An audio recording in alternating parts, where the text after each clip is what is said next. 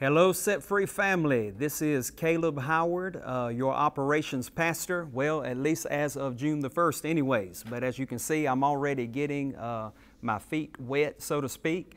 But I want to say first and foremost, thank you so much for your warm embrace, your hospitality, your love that you showed my family and I this past Sunday as we were introduced officially to the church and as coming in on full-time staff here with Set Free Church. And I want to say that we are forever grateful and we are excited about this opportunity and this privilege to come and to serve alongside of each of you.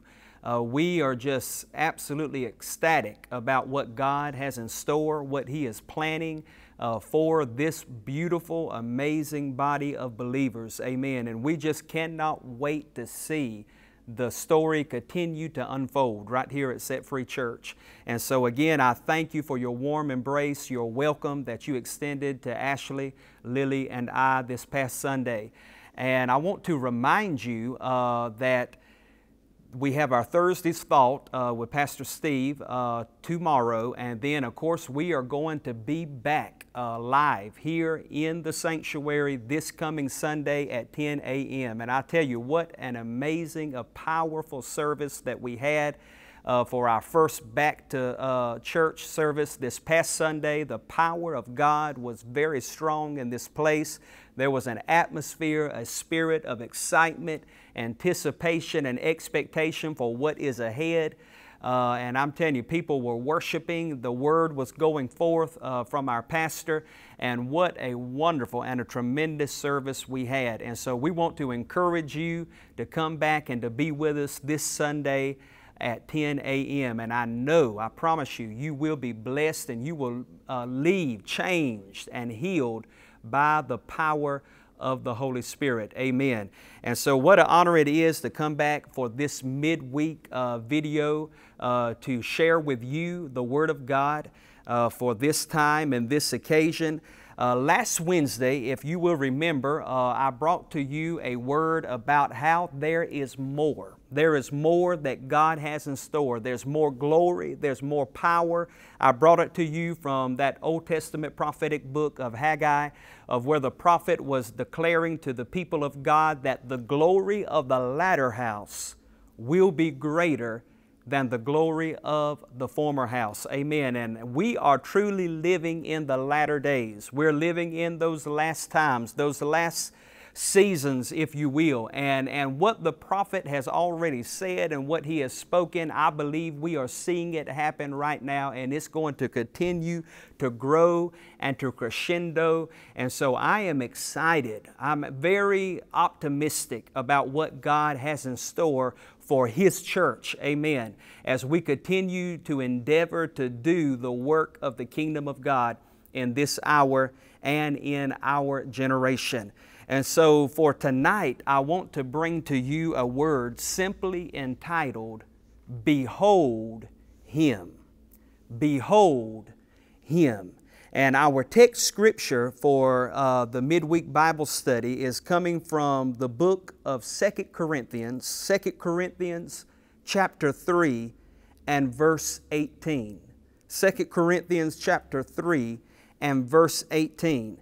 And this is what the word of the Lord says right here. It says, "But we all, with unveiled face, beholding as in a mirror the glory of the Lord, are being transformed into the same image from glory to glory, just as by the Spirit of the Lord."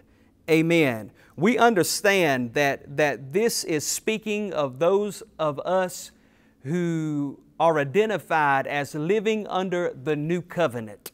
Those of us who are a part of the New Testament church. So you have to understand that under the Old Covenant, a great example of this is the servant of Moses, a mighty, mighty servant and man of God. And when he saw the glory of God, when he beheld the glory of God, how many remembers a story in the Old Testament that Moses had to put on a veil? a covering over His face because He couldn't, within His own natural abilities, behold the very glory of God. He had to wear that veil. And you know, as a result of Him encountering the glory of God, it changed Him. It changed His character. It changed His person. Matter of fact, the Bible says that His very countenance shone as bright even as the noonday sun. And I mean, it was a remarkable experience that Moses had.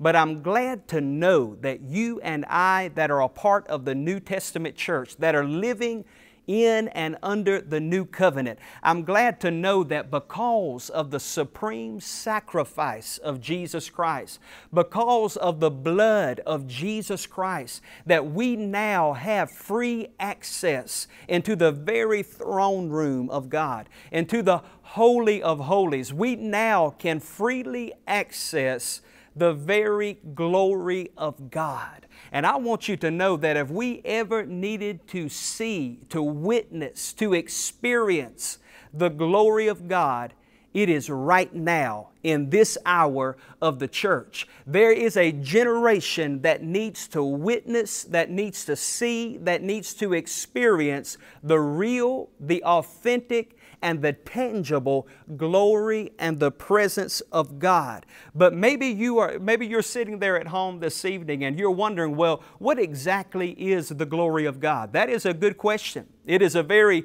complex and in-depth question. And the truth is, we never can really understand to its entirety of what the glory of God is. But I do know this, that according to the Scriptures and the Word of God, I believe that the glory of God is the manifestation of the fullness of who God really is. Did you hear what I said?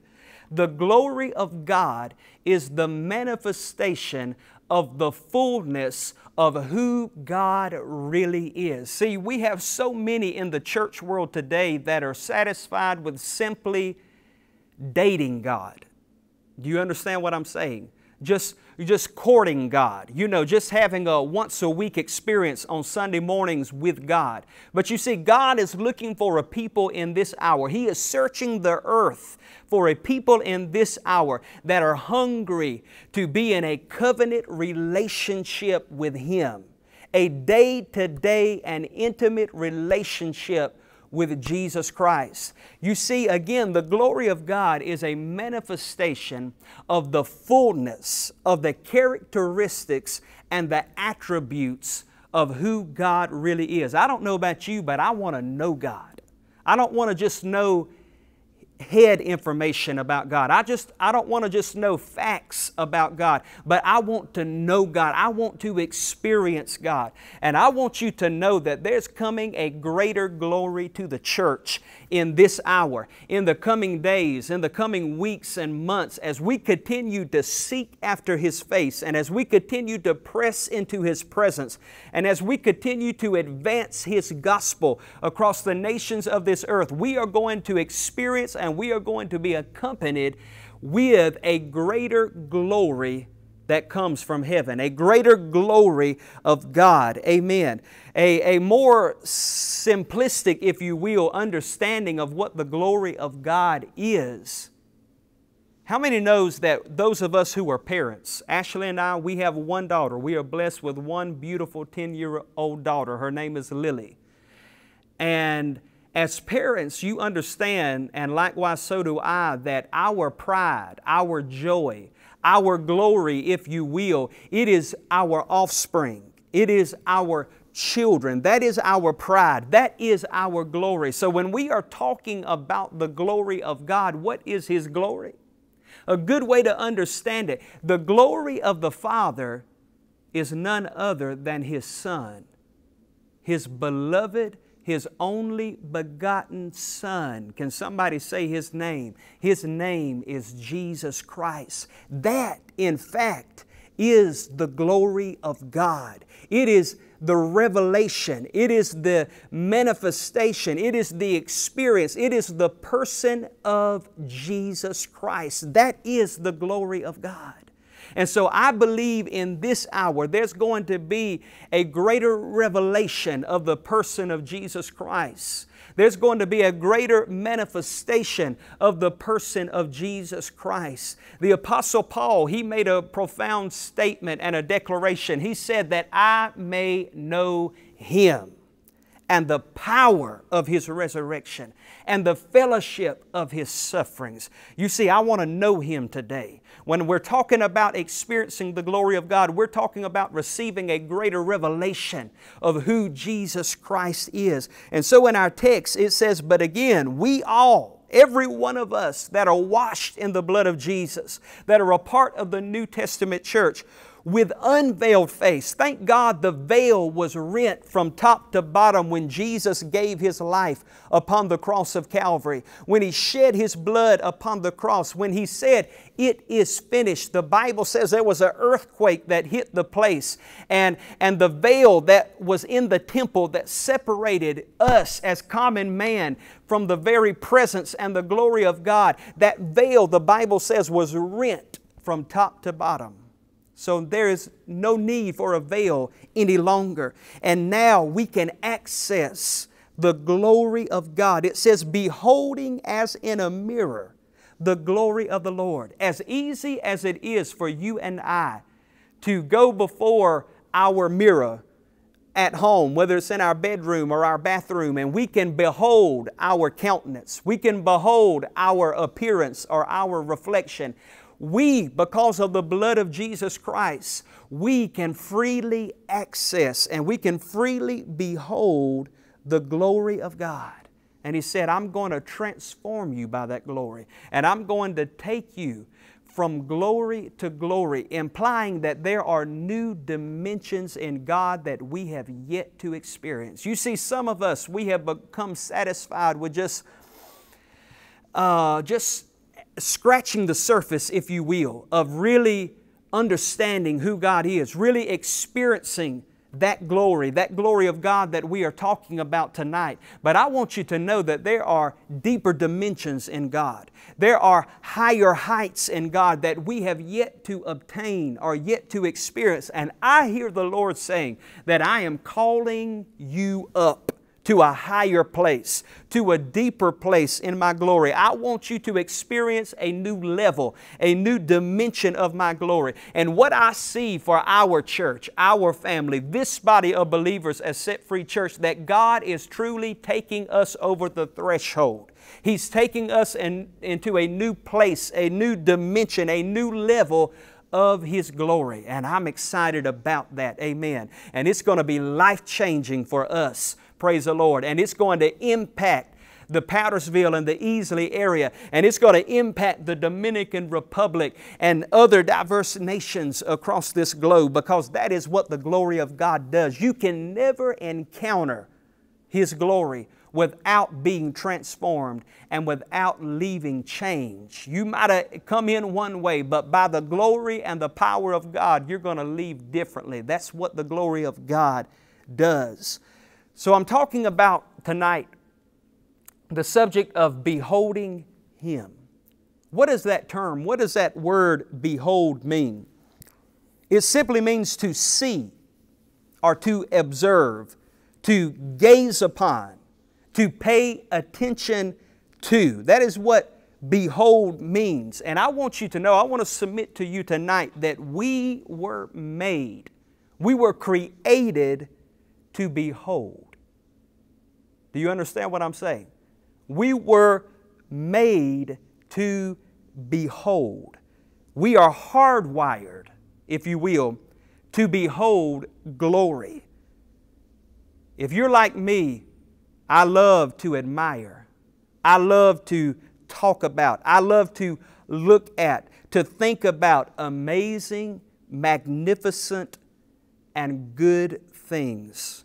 Anything from sunsets to sunrises, maybe for some of you to athletic feats and victories, some of you to YouTube videos showing people doing amazing things, and in all the ways that we behold glory, those things are telling us what the Bible has already told us, that we were made to look at God. We were made to behold the glory of God.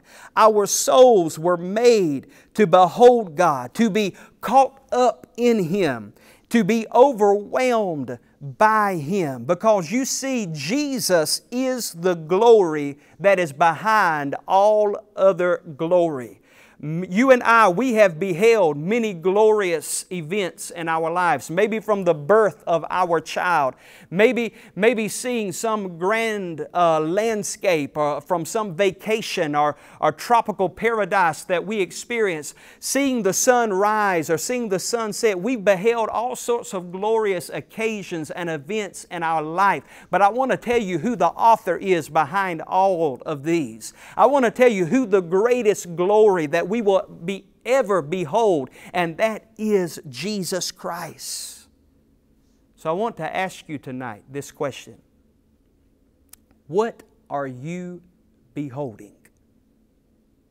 In this hour, in this season, what are you beholding? In other words, what has your attention? Think about it with me and answer honestly.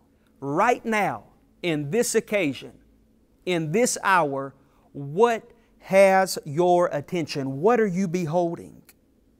You see, what you believe is the most beautiful and worthy of gazing or beholding in your life will actually translate into what or who you are. In fact, you become what you behold. Did you hear what I said? You become what you behold. What you behold is what you will reflect. What you behold is in fact what you worship. So let me ask you this question. Are you beholding the Savior, Jesus Christ, or are you beholding yourself? Because again, you become what you behold. You reflect what you behold. You worship what you behold. You see, life is full of distractions. Right now, there are many distractions that are all around us in our society.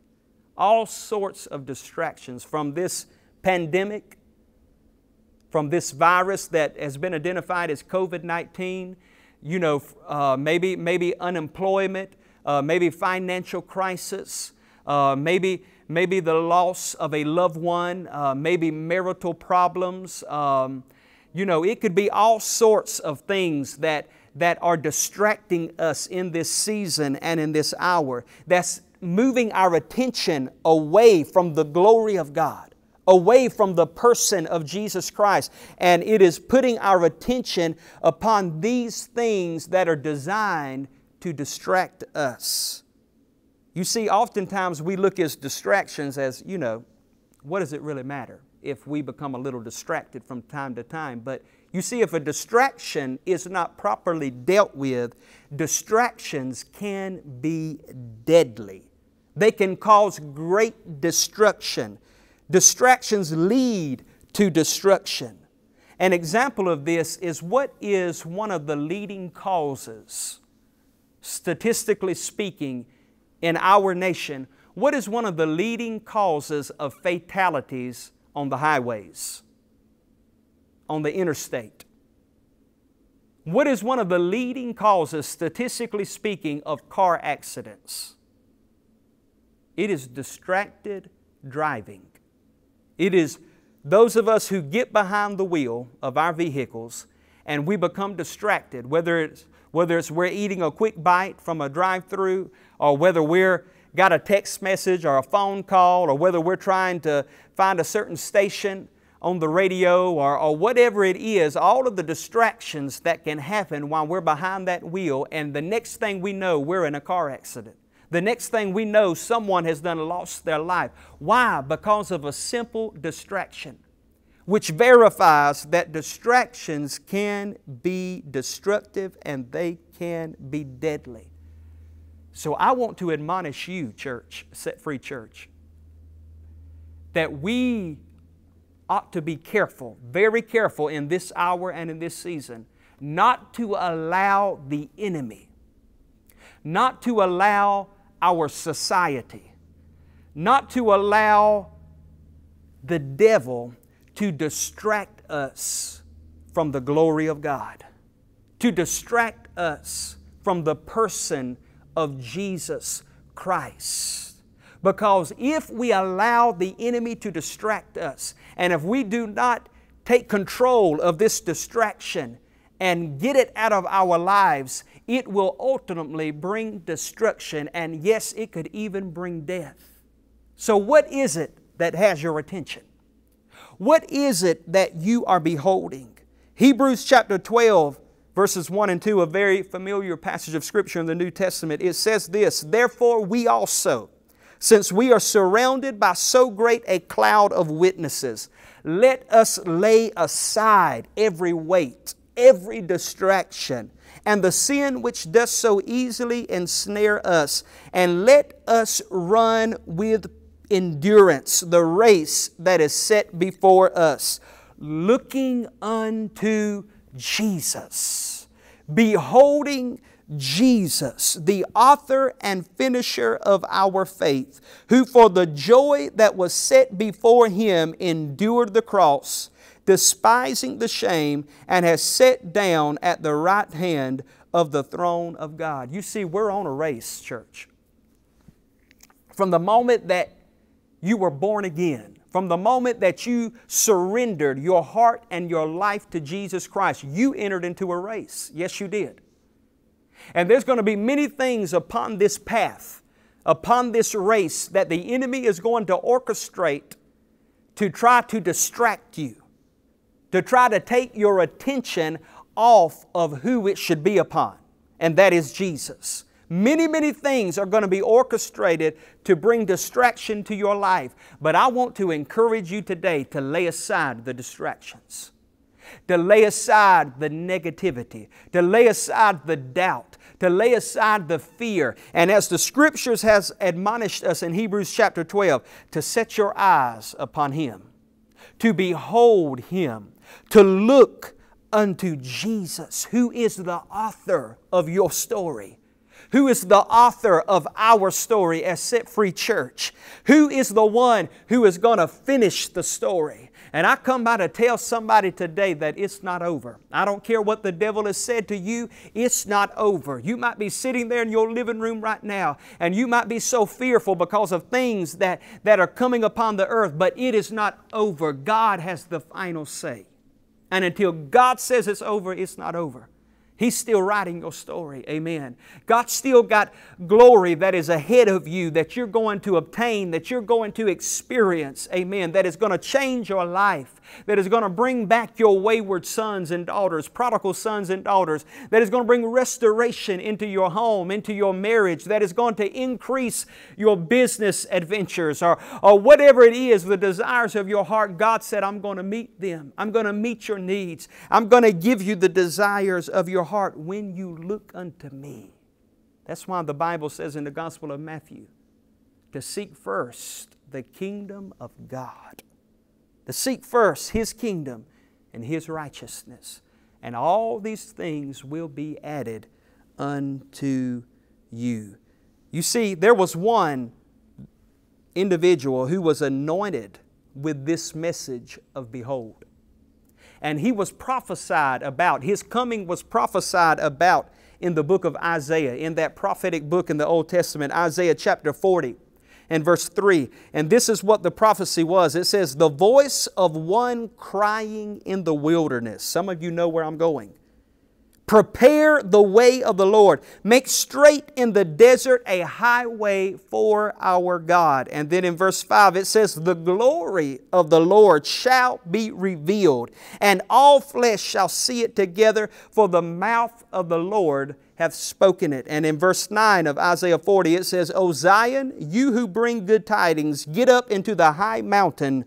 O Jerusalem, you who bring good tidings, lift up your voice and strength. Lift it up, be not afraid. Say to the cities of Judah, behold your God." You see, this was a prophecy of one that was to come, that was going to be anointed with this message of behold. This prophecy was speaking about none other than John the Baptist. You remember the story? You remember the account of the great man of God that was identified as John the Baptist? When this prophecy was given in the book of Isaiah, it was about this man. But the fulfillment of that prophecy did not come until approximately 700 years later. How many knows when God speaks a thing, sometimes it doesn't happen overnight. Sometimes you have to just hold on and you have to keep the faith and you have to keep believing God until you see the fruition of that promise come to pass, come to a realization. 700 years later, the prophecy came to pass. John the Baptist came on the scene, who was the cousin of Jesus Christ. His mother was Elizabeth. Jesus' mother was Mary. Elizabeth and Mary were cousins. You know the story. And as Mary was holding Jesus in her womb, and her cousin Elizabeth was holding John the Baptist in her womb, when Mary came and encountered her cousin Elizabeth, and they both were impregnated with Jesus and with John the Baptist, the Bible says that even that child that was within Elizabeth's womb knew who Jesus was, that was in the womb of Mary. And the Bible says John leaped in his mother's womb. The Bible says that John was baptized in the Holy Spirit even in his mother's womb. He was anointed with this message of behold.